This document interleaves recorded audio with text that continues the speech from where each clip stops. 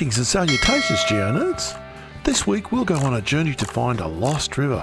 Well, creek really.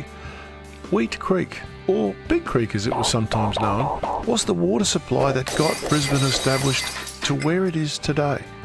We'll do it John Rogers style, from today way back to the early 1800s, with some interesting geology and history along the way. So you know what I'm going to say. Let's rock.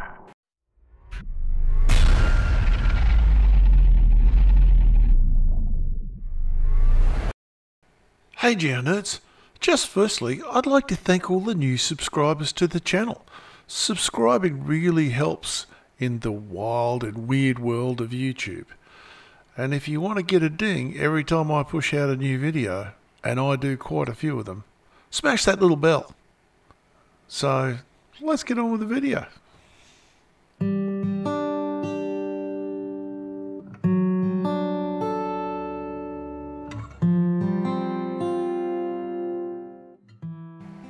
I begin today by acknowledging the Turrbal people, traditional custodians of the land on which we all live today.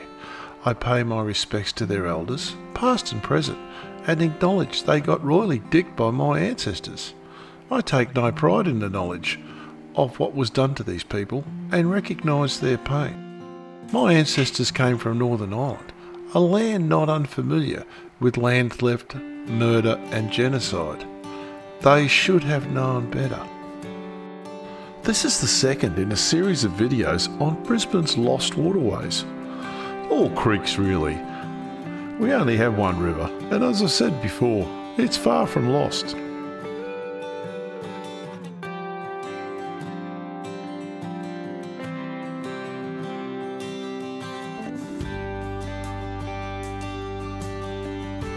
The municipality of Brisbane was proclaimed on the 7th of September 1859. John Petrie was the first mayor, and a really top shelf Queenslander he was as well.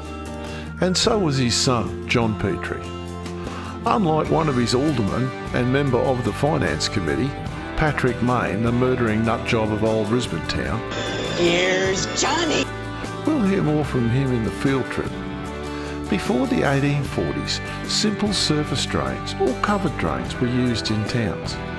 An ovoid brick drain running down Adelaide Street between Albert Street and Creek Street was completed in March 1877. It joined the Brisbane Tuff Culvert and was still in use until 2008. The culvert was dismantled as part of the construction of the Inner Northern Busway, and a section of it has been reassembled as a feature on the King George Square bus platform, Platform 1.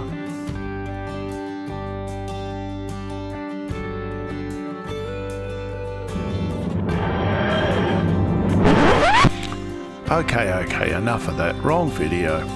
Anyway, what I've done here is I've taken the ham map of 1863 and overlaid it over the current Brisbane map, and you can see that the little wheat stream starts down at Eagle Street, winds its way through right underneath where those big fig trees are. Underneath, believe it or not, the whole Central Plaza, right behind all the shops in Queen Street and Adelaide Street. Then it crosses the road right where King George Square is, right where in fact the City Hall is. It goes under all those buildings, you'll see all that soon, and then it formed, with a little leat, it formed a reservoir which Brisbane got its water from. That's where it came from. And even though the ham map doesn't show it, it actually goes right up. On this map, Roma Street is called New Street, but it goes right up to the barracks. It's till the watershed just finishes there. Anyway, we'll have a look at that in the field trip now.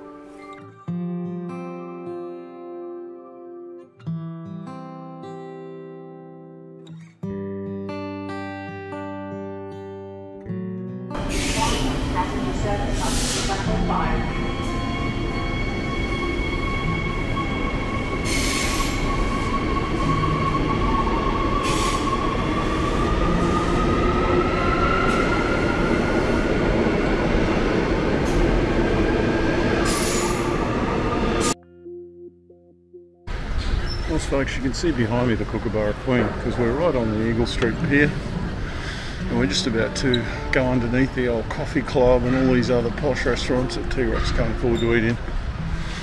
But let me tell you, this is the start of Wheat Creek, right here. And as usual, T-Rox has arrived at high tide. So, no culvert.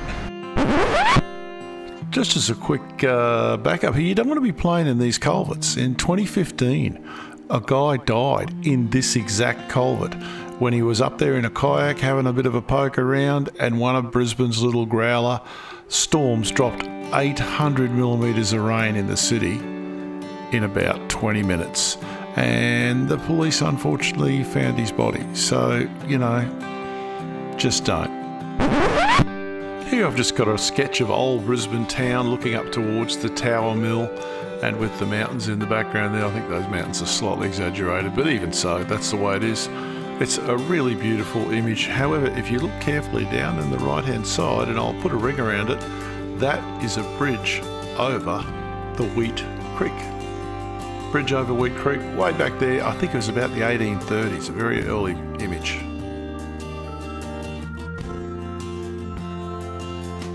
This is the intersection of Elizabeth, Eagle and Creek. And once you've got here, well, Elizabeth Creek, but Eagle Street's just around the corner. So's Adelaide Street, they're all there. Big stand of ficus, awesome, beautiful thing. They're not ficus macrophylla, I think they might be just rubber trees, but I'm not sure. And if you look carefully, you can see where the creek went. You can't see it, but if you know you're looking, the cars on the other side of those trees are lower down, because that's where the creek ran. It hooked around, then it ran back across, and it ran just under that building there where the store sign is. And we'll have a look at that in a minute. You can still see the scar in the landscape. Gee, we're becoming psychogeographers here.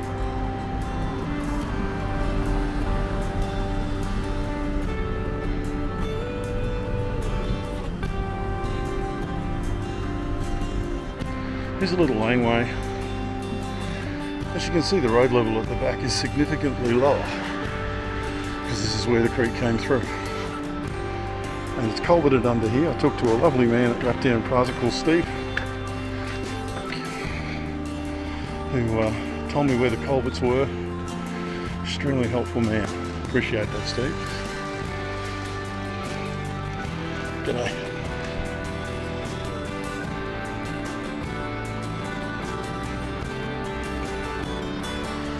So the creek heads off underneath Central Plaza and hooks around and runs up behind these buildings in Adelaide Street.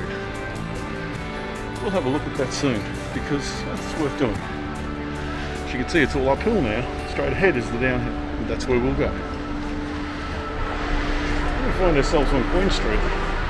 Let's see what we can see. We might even see some Benedict stone up here from old Doohig the Builder. Let's see how we go. Here's a completely awesome example of Benedict stone. This is on the Manor Apartments, and I'll put my hand in the shot to give you an idea of the coarseness of it.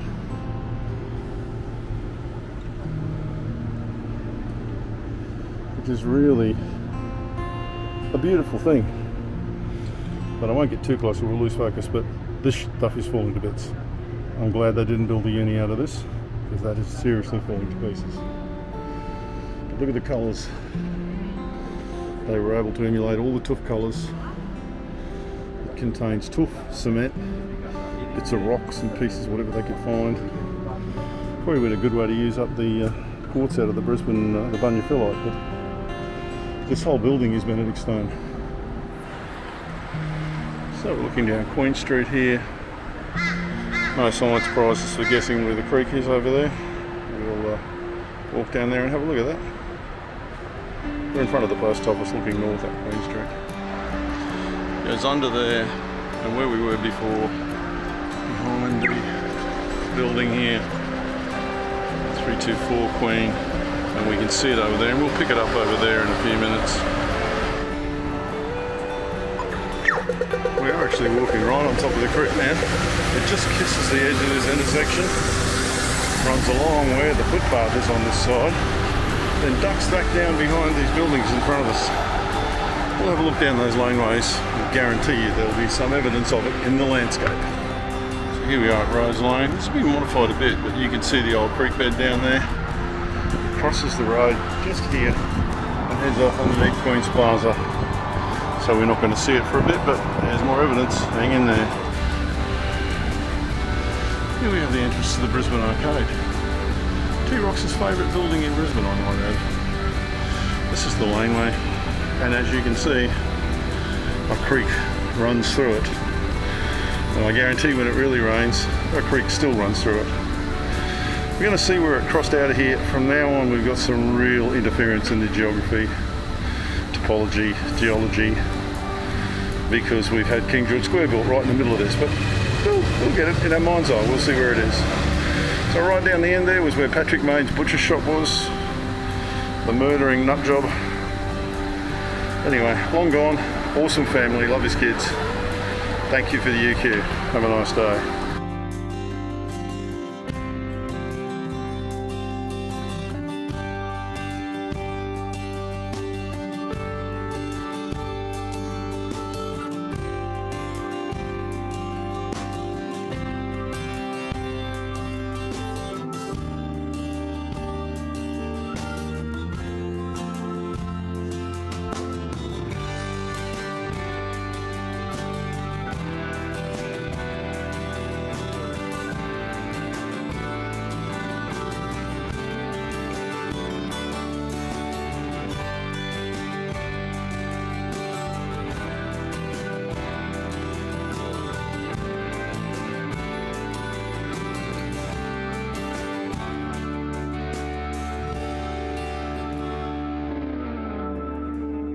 T-Rox's favourite shops.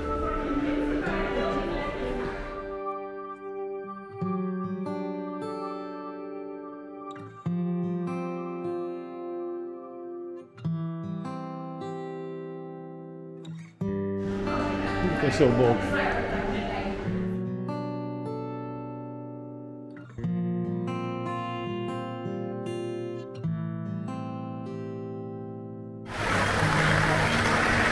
What I said about the laneways following the old creek beds, because it was useless land, so they didn't want it, and then when they put the creeks under cover, it wasn't useful. There you go, look at the downhill slope on this. That is the creek in the bottom of that, where that coffee shop is. Can't really show you the creek up this way because somebody built City Hall on top of it, then they built these buildings on top of it. But of course what they don't do, and they never do, is erase the scar in the landscape. Hey John, so there we are. There is the old creek heading across Turbot Street under the overpass there, and under that massive big federal court complex and all that other stuff. And we'll go up the road a bit and we'll see where it comes out of that palaver, because as you can imagine, when you sink a 20 or 30 metre foundation for a building in a car park, you do tend to mess the geology and the geography around a little. Everyone sees this here and they know it's old and they know it's probably historical. This is the Wheat Creek culvert that had to be pulled up when they did some work in Adelaide Street. Brisbane Toof went under Adelaide and it's been replaced with a modern culvert now. You can come here anytime. Platform 1, King George Square bus station. So from down there at the Turbot Street intersection, the creek ran under the Federal Courts building, pretty much underneath the old coffee club over there, underneath this new monstrous federal building. And there was a, right where this building is, there was a little leat, a little dam that held back water. And then up there, and we'll just go up there in a bit, and it ran out just over here, but you can still see the scar in the landscape where the creek bed was. Here we are in Upper Rome Street, opposite what used to be the Rome Street station. It's all been demolished. The transit centre, the station's still there. There's all the Rome Street Parklands poshy flats.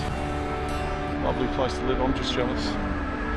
Down there next to the big cop shop, we have a drain. And that drain says, dump no waste, flows to creek. Wonder what creek that is. Brisbane River's about 200 metres that way and it's a long way uphill. I like it. When I was back in Brisbanr Plaza talking to Steve, nice guy, he told me that when you get the first big rain after a long dry, underneath Brisbane Plaza there's a culvert that comes out, which is obviously the old Wheat Creek culvert. And the first thing that comes out of is a whole bunch of garbage and waste and oil and stuff goes out into the river. Because as you saw by that sign, dump no waste, flows to creek. Well, there you go. So listen to those signs, I think it's important. Well folks, that's the end of our little sojourn today. A lot of wind coming up, probably going to rain, that's okay. T-Rox is not made of sugar. I hope you've enjoyed it. We walked the full length of Wheat Creek right up to its upper. This is the end of its watercourse here. It can't go any further. The watershed's right here. Just past here we drop down into Brisbanr Creek, which is another creek we'll do. And past that there's Western Creek, which we've already done, and after that there's Langville Creek, which we will do very soon. Anyway, until next time, keep rocking. Well, it would be a T-Rox video if we didn't talk about geology. So here's a rock type map of the CBD, and you can see that yellow is alluvium, as in river gravels, and it just happens to line up perfectly with Wheat Creek. So the purple is of course the Narranlee Fernvale Formation, which is all shales and schists, and mainly schist in the CBD, and the yellow is quaternary alluvium, so it's just river gravels. And as I said before, it lines up perfectly with our creek.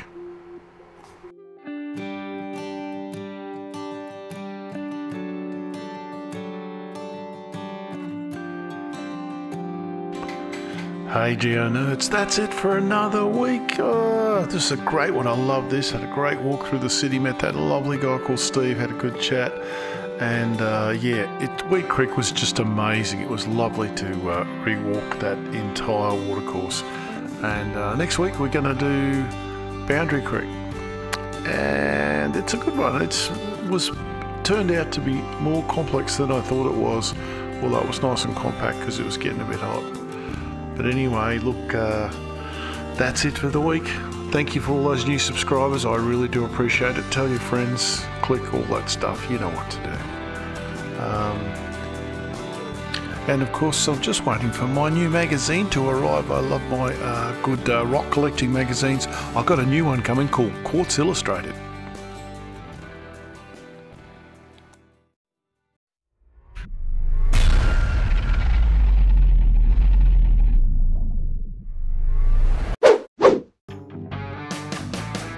Thanks for watching. If you like this stuff, and hey, you made it this far, please help us to poke the algorithm and smash that like button like it's Space 1999. And if you want to see more, subscribe and share this with, say, 1,000 of your closest friends. And let's see just how far that little algorithm can go before its CPU explodes. Cop you later.